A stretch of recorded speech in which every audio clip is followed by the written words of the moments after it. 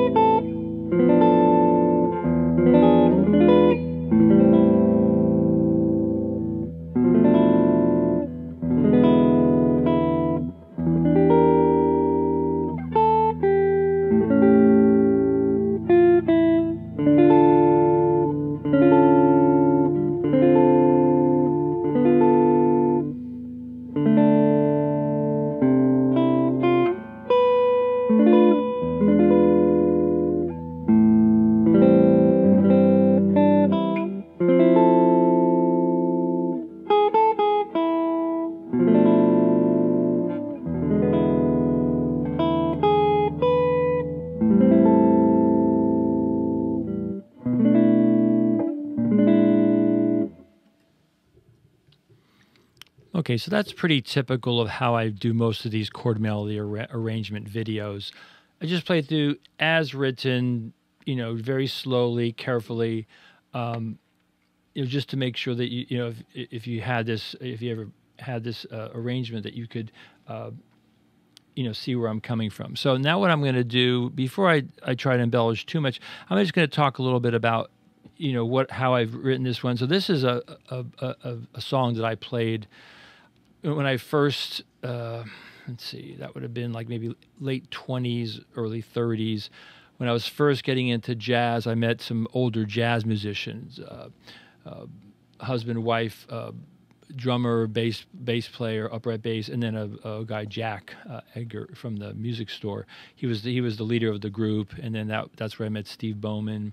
and I was a guitar player. I was just a young guy, you know, and just they said, "Hey, Mick, do you want to join this group?" And they were all much more experienced with jazz. So I sometimes joke with my students. I used to joke how I would often get lost in the tune because I didn't know any of this stuff, and these guys were jamming on, you know, Foggy Day and all the things you are, and I would get lost in it. So every so often Jack would go like this. He'd point to his head, and that meant, okay, we're back up at the top of the, you know, the top of the tune.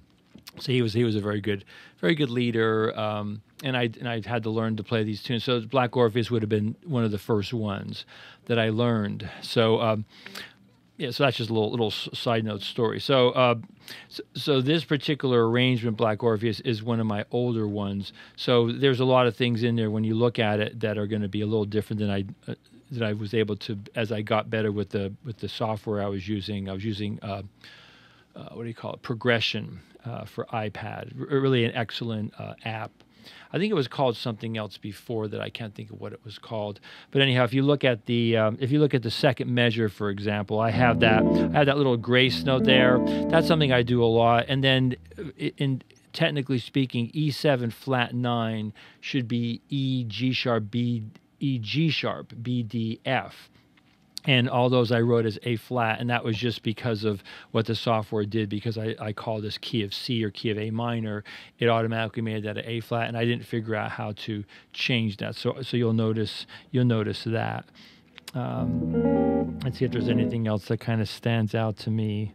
And just obviously just the whole way it's written, it's very straight. You know, I'm just basically following the lead sheet. 1, 2, 3, 4, and 1, 2, 3, 4, and so everything's, and then a whole note, B half diminished, E7. You're just following the lead sheet and not really doing very much.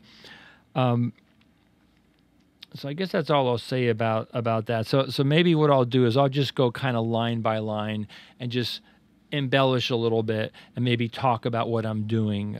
So we got A minor 7. Now I'm doing this grace note, a very common device. Okay, so right there, I don't have that written in there, so I'm just doing a slide. And then here, since it's 4, yeah, I just do like a simple arpeggio thing. Arpeggiate.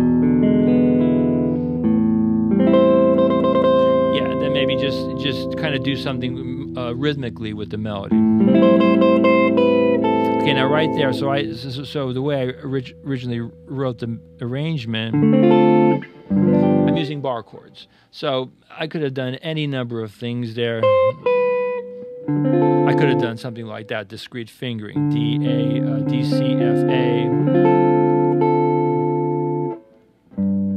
Now that's something you'll see a lot in kind of like bossa nova music. What they'll do is because they're playing finger style, for a G7th chord, they might do something like that, or for like an A minor 7th chord, they just might bar right across and not bother to put that third finger down. Yeah, so that's just something that I learned from those guys. So now see by doing the fingering like that,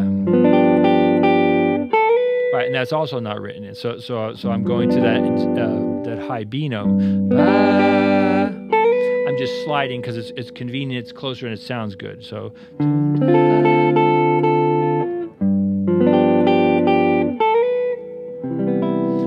And here's a device that I use probably a little bit too much. So I'm always thinking guitar. I'm always thinking E, A, D, G, B, E. So I'm always looking for opportunities to throw in open strings or harmonics. So here's a device I use in a lot of my arrangements. Natural harmonics. Right. And really, they all work. You know, third, major 7, 5, 9, 6, and then the third again. Okay, so now on that A7th chord, so in the lead sheet they call that it's called C sharp diminished 7th or A7 flat 9. So it's essentially this. They're essentially the same thing. So when you think C sharp diminished 7, it's leading up to that next D minor chord. A7, it's going up by a fifth.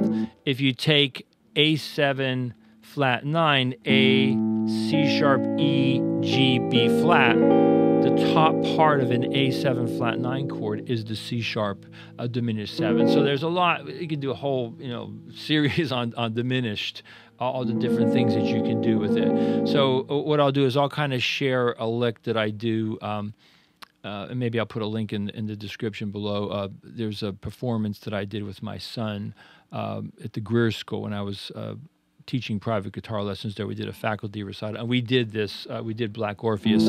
So I did a particular lick that I invented, maybe pretty close to that concert. So I'm on my and actually I was watching the Japanese guitar teacher Tomo Fujita. I think that's his name. And he has a very similar lick. He goes, he calls that his lick. Yeah. So this lick that I'm doing here, I didn't steal from Tomo. I came up with this. I have the video to prove it. I'm just adding one more note to that. All right. So that's E, G, B flat, C sharp, E. So I'll sometimes refer to these as X patterns. And what I'm going to do at this point, I'm just going to switch picks. So that's the Herco Flex 50. I'm going to switch to the Herco Flex 75, sometimes called the Holy Grail pick.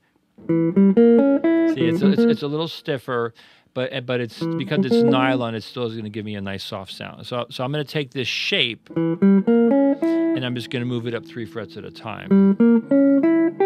Okay, 3 frets, 3 frets. All right, so that's the first part of the lick that I do on the Black Orpheus live, and I'll demonstrate that here also. So da, da, da, da.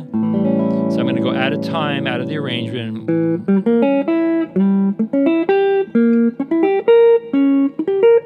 Okay, so the picking. So up, down, up. So that's like a sort of a typical thing that a sweep pick would do. They would. So if you're going to go down, end with up, and then if you're going to go down, you start with up, down, up.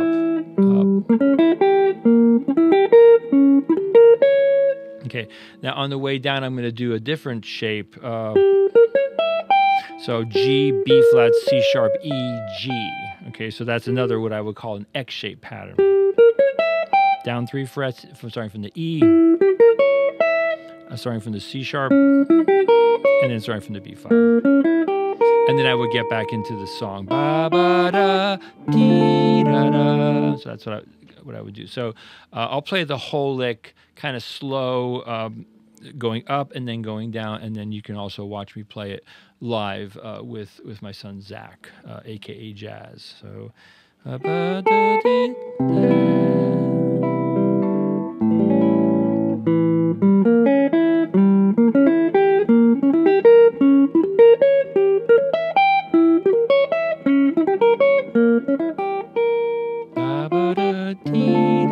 Okay, so now I'll do it. I won't do it like super fast, but I'll do it kind of more like a performance. Okay, so here's the lick.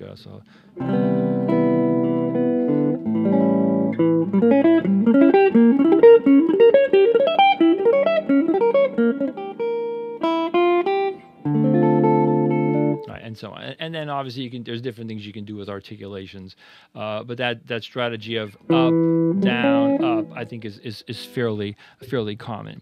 Okay, so now in this passage here, ba ba da dee da da, ba da da dee da da da da dee da da. So there's a lot of different ways you can voice these chords and get from one chord to the other. So whenever I did this particular arrangement, which was many years ago, I should have looked up when I did this. This is probably at least 10 years old. I thought it was a better idea to go to get that melody note within that chord. So I went da da da, and then the same thing here on the C chord. D, C, C, getting it out of that same shape. Now here, this is something that I just kind of picked up from years and years of playing these chord melody arrangements at, like, cocktail parties, country clubs, weddings. See, I try to hold down as many fingers as I can. Okay, to kind of simulate the bass. But after I've played this for years and years, I thought, well, why not get to the next melody note and lead into the next chord? So, for example, here, ba, ba, da. So there's my D minor 7. Now I want to get to that G7th chord. Okay. Now look what just happened there. So I use my second finger. So I'm kind of in a little bit of a pickle there. Ba, ba, da, ba, da, da. And I can just sneak in the G bass. So that's just something I think I picked that. Well, obviously Hendrix does that, but I remember years and years ago going to a concert. Cal Collins, old-time jazz player, and he was accompanying a singer. And that dude, he used his thumb on practically every single chord. And I think I remember hearing something about him, or reading an article where he talks about his how unconventional his style is, because I think he was self-taught. Okay, so I'll continue on this passage. D minor 7th. So I'm going to the D. So I'm playing F, B, D, diminished, sneaking in my G. Okay, next part. There's my C major 7th chord. Now I want to go into that F chord. So notice what I did there. I used my second finger again. Embellished the melody. And that leads very nicely into that F major 7 chord. And then what I might do here, because I'm on open string, it's just some kind of embellishment around that melody. Okay, so what I'll do next is I'll go ahead and play those kind of like those 8 bars with the using that little different fingering strategy. So.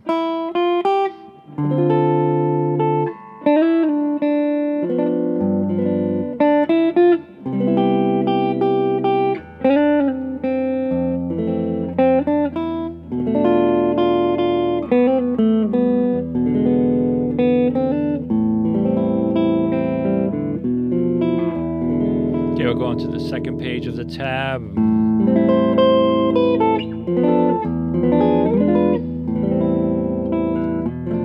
Okay, so then what I might do there after I've kind of stated the melody, or maybe even afterwards, here's a device that I just kind of stumbled upon, and I also kind of figured out.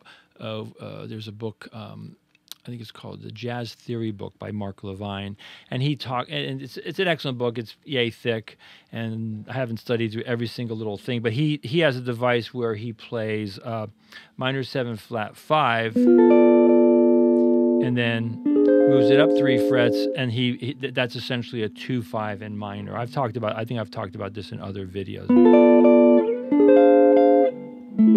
Yeah, so that's kind of another good thing if you're just getting into jazz. And I discovered this many years ago because I was playing a lot of chords because I had in the group with Jack and then with Steve.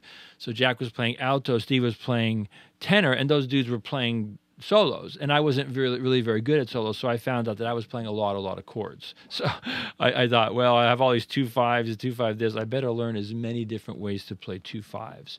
So that was kind of part of my jazz education. So if I'm here, so second page. Okay,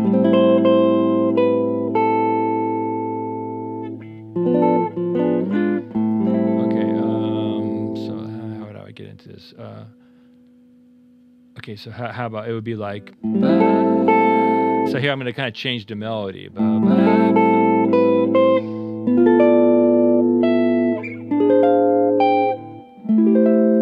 say listen to Ed Bickert, for example. I mean, Ed would do stuff like that. Just those little chords and adding different melodies. And of course, I think he played more finger style or hybrid picking. So A minor 7th. Okay, so notice there A minor. Let that A ring. So now I'm going to go to a B minor, because that's the chord that's called for, B minor 7 flat 5, B, F, A, D, and then you can always add that sus4. That's still within the scale.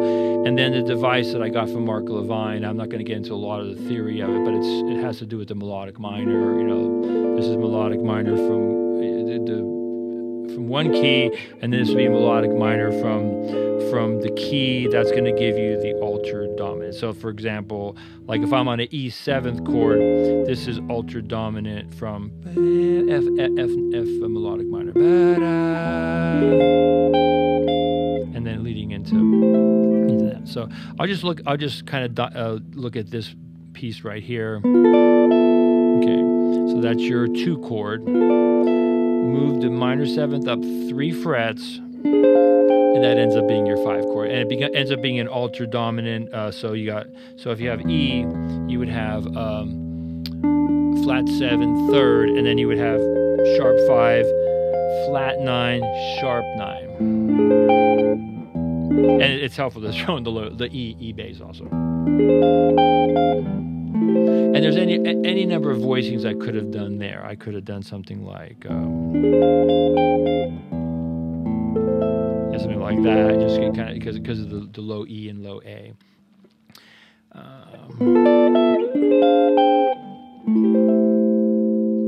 Okay, so let's say I'm on the 2nd page, and I'm just kind of messing with the melody here.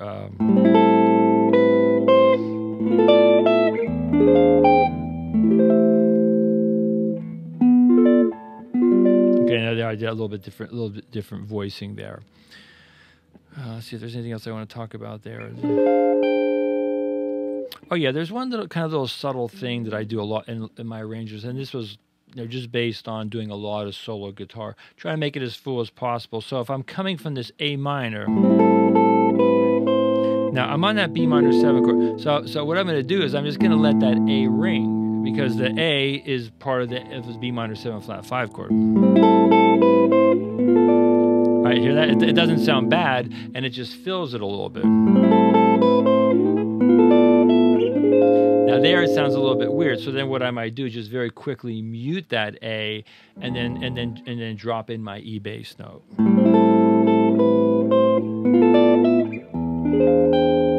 See what I did? I muted the A, and then I dropped in the E. Okay, so let's see right in there. Okay, so the E minor 7 flat 5. Okay, now there's the concept of flat 5 substitution. So an easy way to think of that, if you just take this shape, A, E flat, A, E flat, A, E flat, G, D flat, G, that'll give you your flat 5 substitution. So if I have an A 7th chord, my flat 5 substitution is E flat. If I have a G 7th chord, my flat 5 substitution is D flat, and vice versa. They work in both directions. The thing I read a long time ago about these is make a flat 5 substitution either to make the bass line smoother, or because you want the melody to be a little bit more interesting, based on, so here, if I have a G melody, that's this flat at 7th. If I make that E flat, that's actually kind of interesting too. It's just a 3rd, and then leading into your D. So you have E, E flat, D, E minor 7 flat 5, E flat 7 flat 5, and then leading into your D minor or D minor 7. Okay, so let me do a little different treatment there. So I have my E minor. So this is the 2nd line of the 2nd page. Okay, so I did it as written. I just dropped in that E flat, the flat 5. Okay, now I'm going to do something a little bit different here. So this is another thing, cliche, just like I talked about the 2-5. Just like if you learn to play blues or rock, there's certain cliches, certain things you want to know. This I think they sometimes call this a line cliche. D minor major 7, D minor 7, D minor 6. So that's another thing that if you're going to get into jazz, try to figure out as many different ways of playing that. So here's another way of playing that. So I just went I'm on my D. I'm just on a standard D minor chord. So what then I'm just going to kind of get out of the melody, and I'm going to do voicings on the inner 4 strings. Okay, so what's going to happen? D, C sharp, C, B. So everything else is staying the same. The D, A, F is staying the same if you visualize that. And then I'm just going to have to refinger D and then C sharp. Now there I did discrete fingering. Now there was a reason why I did that. So that's a little harder to grab, but then it's a little easier to get there. So I could have gone here, then C sharp. I could have done a bar here, but then getting to this chord, a little bit harder to do. So that's the other thing about fingerings. It's almost always a good idea to know various ways of playing a chord to play. So bar chord D minor 7, discrete fingering. Yeah, because here, like if I did my D minor 7 like this, then I can do that move, which is basically another way of playing a 2/5. D minor 7. So that's a D minor, D minor 6th or D minor, or you can think of it as a G7 chord, a G9 chord. See that? So D minor 7 with the G. Okay. All right. So I think what I'll do next is I'll just kind of take that second line there. So I'll add all these different. I'll add the flat 5, and then I'll add these inner voicings here to that line cliche. Okay. Here goes 3.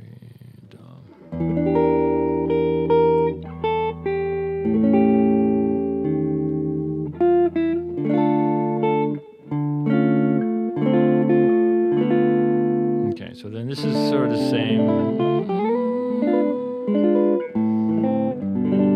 Okay, now then what I might do here, do that. All right, that's a device I use a lot. Yeah, just any kind of, and that was something that I learned from my mentor, Dave. He talked a lot about sliding into and out of chords from a half step. He says you can do that all day long.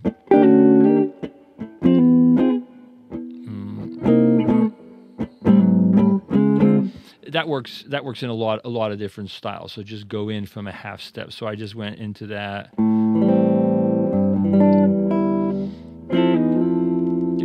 So it takes a little bit of practice to get that. What I used to tell my private students is you don't want to be gripping your neck too hard, but you're actually kind of pulling down, kind of pulling with your arm. See what I'm doing? So I'm touching, not touching the back, and I'm kind of pulling with my arm. Okay, then this I like because it just kind of sounds kind of Spanishy.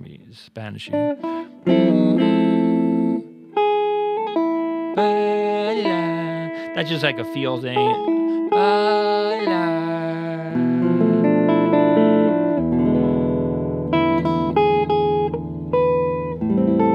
And then the very last measure there, so B minor 7, so B half diminished. So it's actually a B half diminished sus, because minor 7 flat 5 half diminished would be the F. But I kind of like that, having that E ringing there.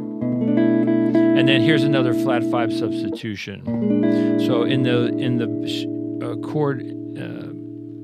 Guitar chord, I'm calling it an E7 flat 5.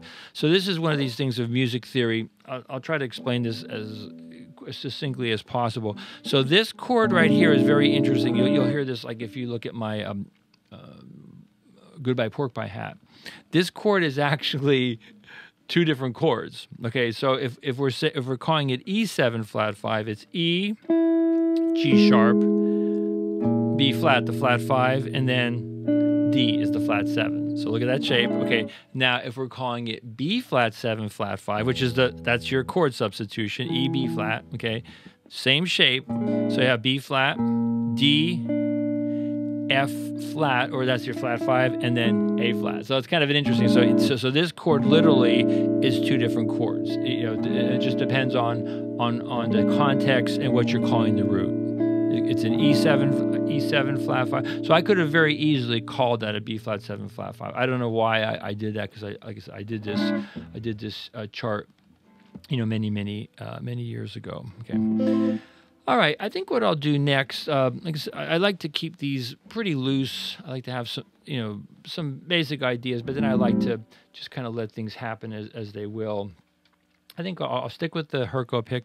I'm just going to play through the basic arrangement and just kind of add my own embellishments, kind of do it as if maybe I was doing a performance and kind of see what happens. I'll play it at least once through. I might play it a second time also. And then if I come across anything that I haven't talked about at this point, I'll go back and talk about it. I'll move the mic out of the way here.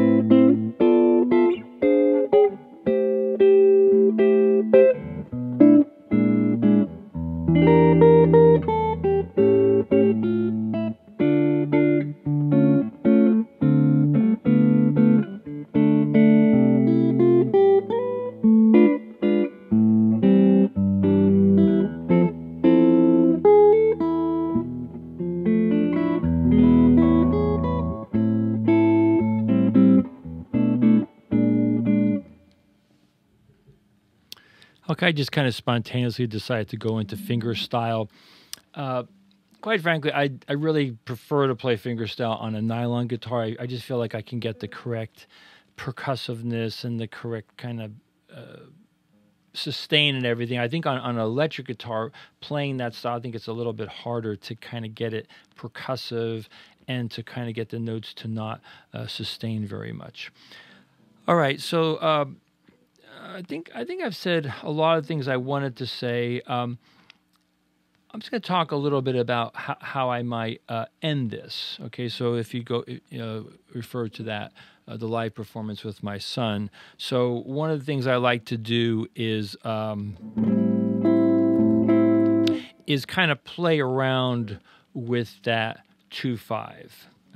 Actually, you'll notice in that previous example I just did, notice how instead of going all the time, I kind of went, I did, yeah. So that's kind of a thing that you really want to study is how many different ways you can play the 2/5. So let me see, so you have A minor 7, that's just kind of a standard voicing, okay.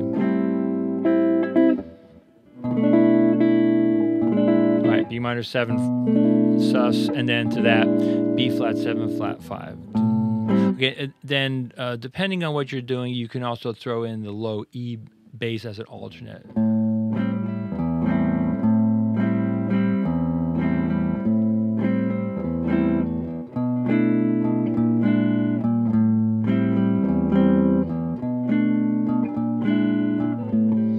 and I don't want to get into a big discussion about Brazilian musicians versus jazz musicians. I know there's a whole thing with the clave and everything, and because of how I grew up, I don't have that in my DNA, that clave. But they'll be very, very strict on.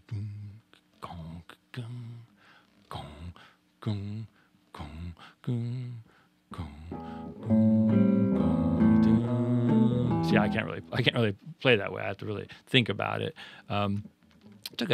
Went to a Duquesne guitar workshop many years ago, and there was this guy. He had just gotten back from like Rio de Janeiro, and this guy was like, dum, dum, dum. He said he was talking about the big drums and the clave, and he says you just get that in your blood, just from being around the people celebrating that. Okay, so I'm mostly presenting harmonic ideas. Okay, so then instead of playing regular E7, play like the Jimi Hendrix chord, sharp E7 sharp 9. Right. So to do that chord effectively, you have to kind of have what's called a hinge bar. So I have to already have that F note down. I have to make sure I'm not blocking that out. So.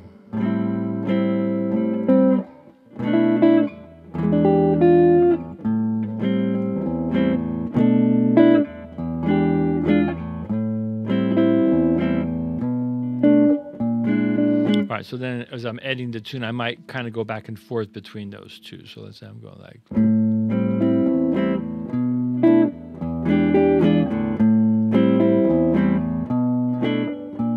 So that, I'll do it again.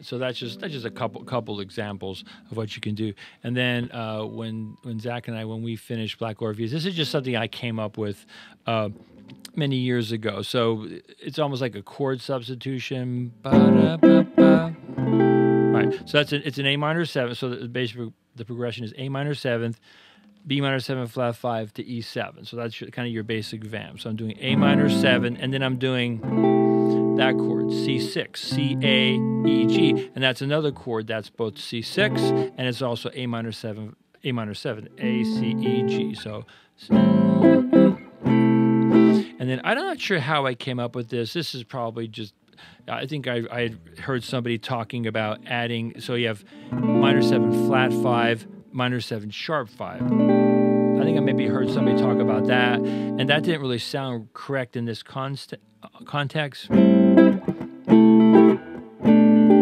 Actually, that's bad. That almost sounds like a Steely Dan chord there. So, learn the rules and then break the rules. So I think what I decided sounded better was to go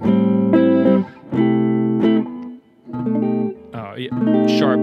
So still the B, but I'm changing the quality of the chord. That's very, very common in jazz. Okay, and now here, this is a chord substitution. So this is that same concept I was talking about earlier. So Jimi Hendrix chord, E7, E, G sharp, D, G, E7, substitute, flat 5 substitution is the B flat 7. So once again, you would just have to decide when to use one or the other, depending on what kind of melody you had.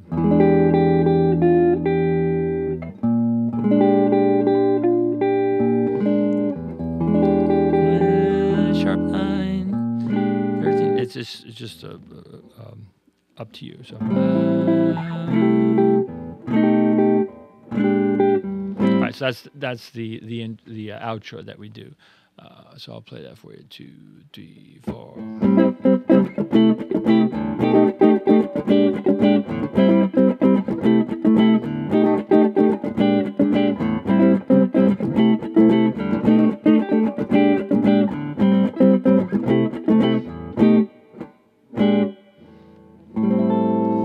So then, when I'm doing a minor tune, sometimes I like landing on just like on the pure minor. Sometimes that sounds right to me. Sometimes I like kind of minor 6. That's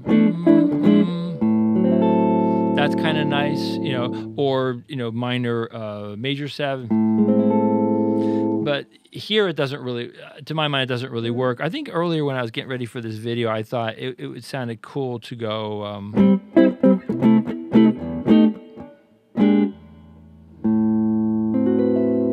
so I don't know if I would go, so, and then maybe as an afterthought. So it's just regular minor 7. So the beauty of this open bass, let it ring, and then it kind of rings a little bit as I'm going to this chord here. So this is just, it's kind of like you can think of it as kind of C major 7,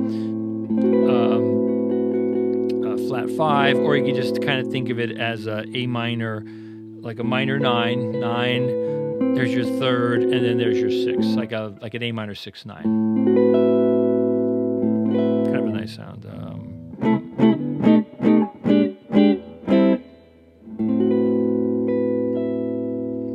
When I was hanging out with Jack, the jazz sax player, he used to have a joke. He says, "Yeah, in jazz, like have a good intro and have a good outro. So begin well and end well, and in the middle, play whatever you want because nobody's paying attention anyhow." So especially like if you're in a restaurant or a bar, no one's really listening. So so anyway, that was kind of a funny joke.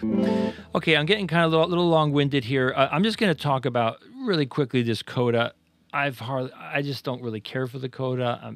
It's just not something I play. I think my sax player Steve, I think he likes to play the coda. I just don't like to play. I like to do my own. I like to do that ending. So I'll just look at this coda here.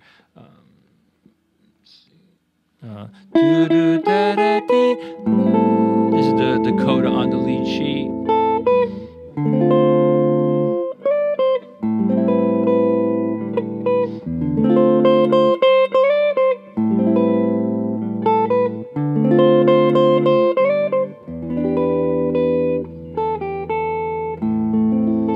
Actually, it's kind of growing on me. I think, and then a lot of times you'll tag it. You'll do like a 3-time tag. I'll do it again.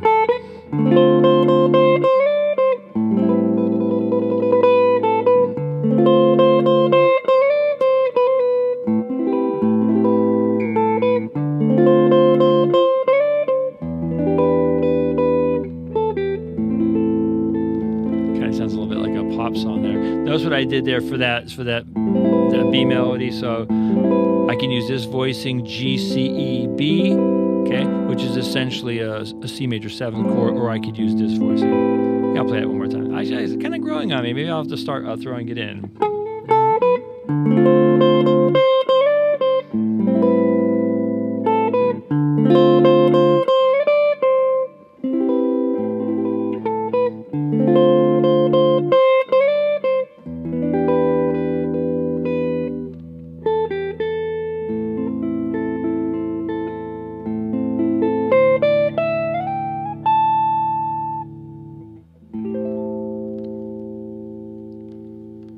Okay, I think I covered mostly everything I wanted to talk about in this tutorial. So hopefully you've heard some things, and hopefully maybe I've pointed out a couple things that maybe you either forgot about or like, oh, that's kind of a cool way of looking at that. So that's what I'm really trying to do here with these videos. I'm not trying to reinvent the wheel. I'm not trying to say that I have all the answers.